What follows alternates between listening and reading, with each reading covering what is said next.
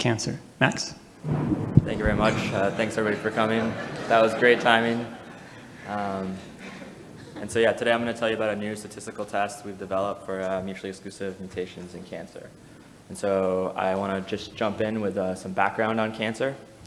It's probably a review for most people. So cancer is a disease caused by somatic mutations that accumulate over time. I'm shown in this lineage here. And so a key subset of the mutations are so-called driver mutations, so responsible for leading to increased cell growth and rapid accumulation of mutations. And so in a typical tumor, drivers are rare. You have maybe 1 to 10 driver mutations and tens to thousands of so-called passenger mutations that have no consequence for cancer. And so it's an important biological problem, both for cancer research and therapy, to distinguish the drivers from the passengers. And so one thing we know about the driver mutations is that they tend to target pathways. So everybody probably knows what pathway is, but for today's talk, it's just a group of genes that interact to perform some function. And so the mutations, the driver mutations to pathways, give cancer cells required functions. And so in general, cancers require driver mutations to multiple pathways.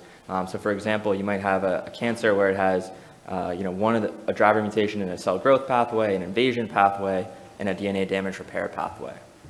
And because each of these pathways consists of multiple genes, each pathway can be perturbed in multiple ways, and this leads to the observation that different combinations of mutations cause cancer in different patients. And so this complicates the discovery or the identification of drivers from passengers. And so there are many different ways people have tried to distinguish the drivers from passengers. We're going to focus on one today, which is looking for mutually exclusive combinations of mutations. And so what are mutually exclusive mutations and why are we interested in them?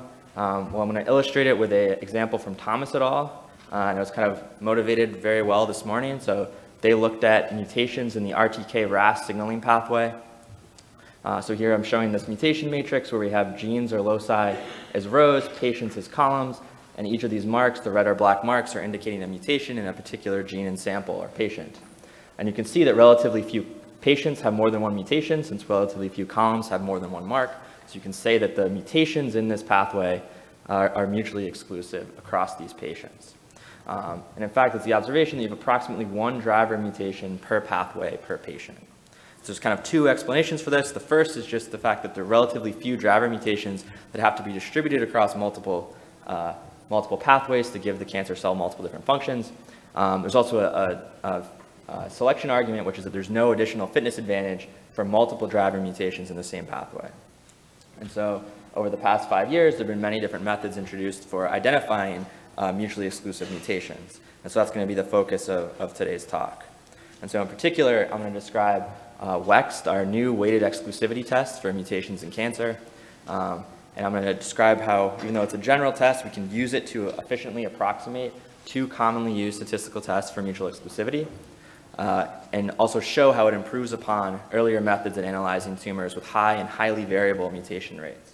And this is slated to appear in ISCB later this year. And so first I want to start with kind of framing the problem. And so if we observe a binary mutation matrix A where we have genes as rows and patients as columns, just like I showed you a moment ago, what we're really looking for is a row submatrix such as M here, which is a set of K genes where they have fulfilling 2 properties. So the first is high coverage. We want most patients to have at least 1 mutation, which you can see is kind of filled here, and approximate exclusivity. Few patients have more than 1 mutation, shown in this kind of orange here.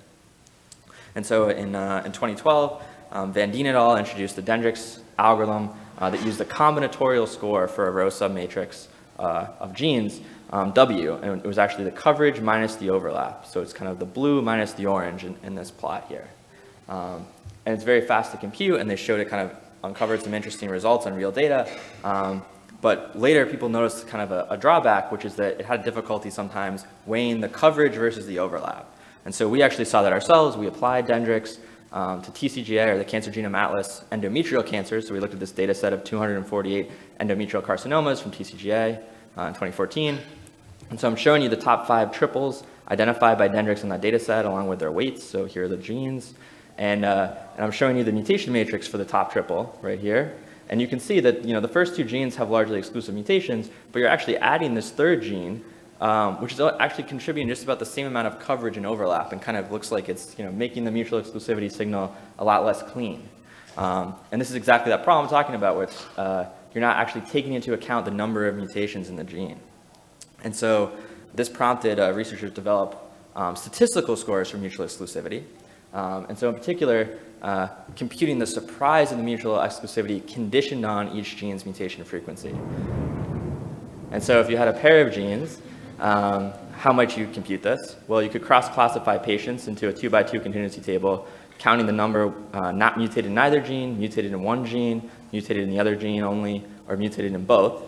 And then you could use a test statistic T, the number of patients with exactly one mutation, so the sum of these blue cells. And then you could use Fisher's exact test, one-sided Fisher's exact test for independence to compute the significance of this exclusivity.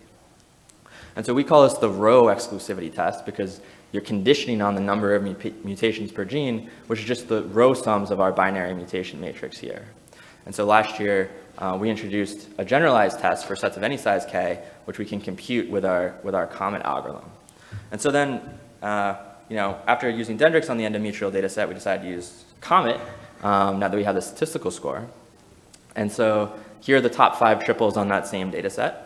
And you can see they actually look very similar, both in terms of the triples themselves, and also if you look at the mutation matrix, you kind of see the same phenomenon where you have a pair of largely exclusive genes, but then you also have this gene that doesn't seem to be contributing very much.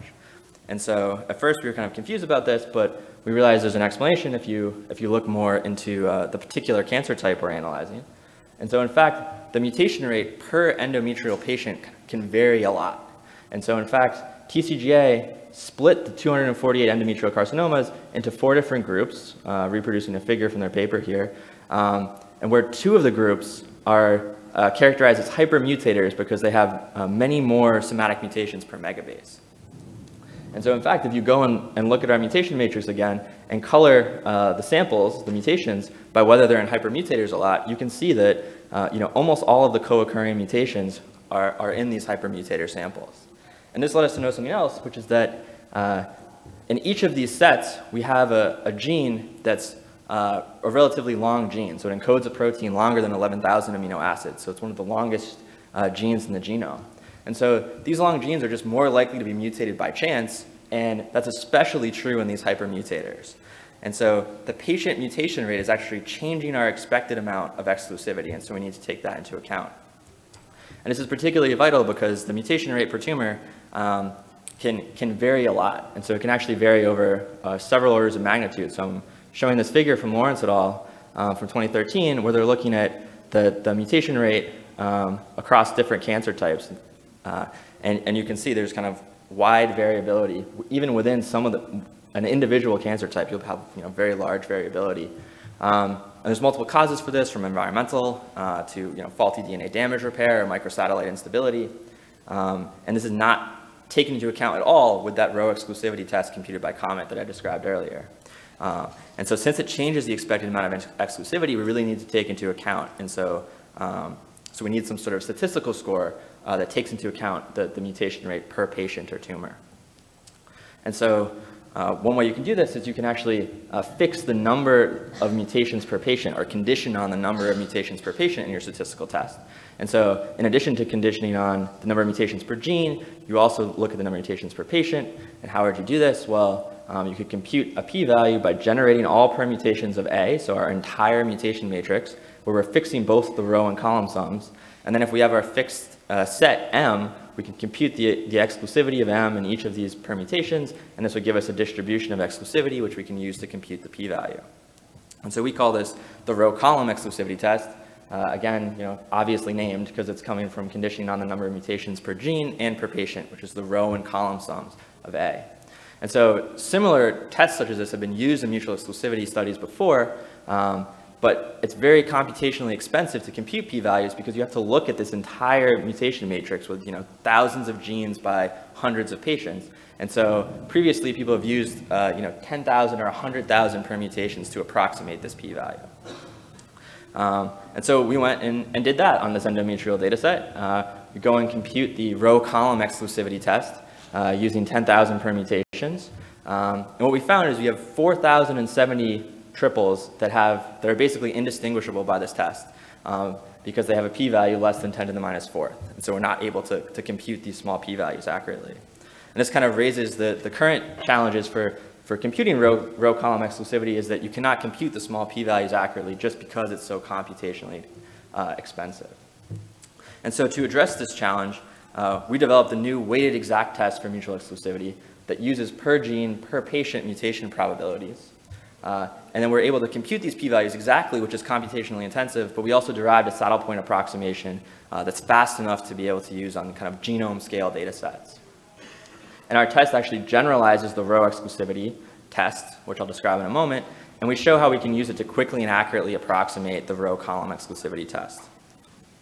And so I want to delve a little bit into the details of the model. So just like before, we're observing this mutation matrix A, but now we're also given mutation probabilities or mutation weights W. And so our model is we're going to treat every mutation as an independent Bernoulli trial, with the probability of gene I being mutated in patient J is given by the corresponding entry in W. And so given that, we have our weighted row exclusivity test. So for a set M of K genes, we're going to compute the probability of observing at least as many exclusive mutations in M, given the number of mutations in each of the genes. So again, we're fixing, conditioning on the row sums, and also given this mutation probability matrix W. And so we can compute this exactly or in practice with a saddle point approximation. And there's one other thing I want you to notice, which is that that this is generalizing the row exclusivity test because that's a special case where for a given gene, all of the weights are the same. So they're kind of uniform weights. So one of these rows is all the same value. And so looking at this model, probably the first thing you're wondering is, that's great, but how do we get these mutation probabilities? And so one way we can do this is we can actually estimate these weights W in order to approximate the row column exclusivity test. And so what we can do is we can generate n permutations of A, again, this mutation matrix A, fixing both the row and column sums of A. And then we can assign weights to entry Wij as just the fraction of permutations where gene I is mutated in patient J. And so on the endometrial cancers, you get a matrix like this where you can see there's, some genes are very unlikely to be mutated in some patients, and in others, they're actually quite likely to be mutated. And so I'm going to describe some of the results we have with our weighted exclusivity test, our WEXT. And so in the paper, we show how we can quickly and accurately compute this row exclusivity p-value using our saddle point approximation. Since our weighted row exclusivity test is a generalization of it, I'm not going to go into that today. Instead, I'm going to describe how we can use it to approximate this row column exclusivity test that I described earlier. And then we also identify exclusive mutations in hundreds of tumors from TCGA, from the Cancer Genome Atlas. We look at 2 different cancer types that have high and highly variable mutation rates. And we also looked at thyroid cancer, where you have relatively few mutations per patient, as kind of a control, where we actually see that the row column and row exclusivity tests kind of return the same thing. So conditioning on the patient frequencies doesn't really change the results. And so for today, I'm just going to focus on the endometrial cancers. And so first, I want to describe how, or show you how WEXT can approximate this row column exclusivity test. And so we estimated the weights WRC with 1,000 permutations to compute these p-values. And then we computed the row column exclusivity with 1,000,000 permutations. And so I'm showing you a scatter plot where we have the weighted row exclusivity p-values here and the row column exclusivity p-value here. And you can see that they're strongly correlated. So we have this correlation coefficient, and they only start to kind of differ from one another once you go below precision from the permutation test, since we can only get p-values of 10 to the minus sixth. And you can also see that the weighted row exclusivity test finds or computes much smaller p-values, so things that you could in practice basically never compute with this permutation test. And in addition, so WEXT is orders of magnitude faster, including the time to generate these weights. It only takes around 30 minutes to compute all of the p-values for all the triples in this data set, while it takes much longer than a day for the row column exclusivity. And so this is all good, but the really good part is that it makes a difference on real data. So here I'm showing you the top 5 triples from the endometrial data set using WEXT. And so there's a couple of things I want you to notice. The first is, I was describing these long genes before. Here we only have one of these long genes, which is good. In addition, if you go and look at the mutation matrix itself of the top triple, you can see that it's kind of much cleaner, much more exclusivity. And each of these sets are actually not mutated in that many hypermutators. It's around 50% to 60%. So we're not kind of biased towards the hypermutators like the row exclusivity test, but we're not ignoring them either. And in fact, 6 of the 7 predictions in these top 5 are known cancer genes. And this, just to remind you, compared to the row exclusivity test computed by Comet, is quite different, where only 2 of the 7 were known cancer genes, and you had many of these long genes mutated in most of the hypermutators. So, in summary and conclusion, I presented this new weighted test for mutually exclusive mutations and showed how we can use it to approximate or compute commonly used statistical tests for exclusivity. I've showed you some analysis on cancer types with high and highly variable mutation rates. And just to briefly mention some future directions we're thinking about, one is doing some pan-cancer analysis, analyzing multiple cancer types simultaneously. And we're also thinking about, since this is a general test, different sort of weighting schemes. And so I want to acknowledge my co-authors, in particular my PhD advisor, Ben Raphael, and Matt Reyna. Also our funding and data, particularly from Brown, NIH, NSF, and the Cancer Genome Atlas. We have a preprint. I was trying to get it out for today, but it'll come out tomorrow. You can look on our website tomorrow, and we'll have it. And the software is available on GitHub. Thank you. Thank Max for a very nice talk. We have time to take some questions.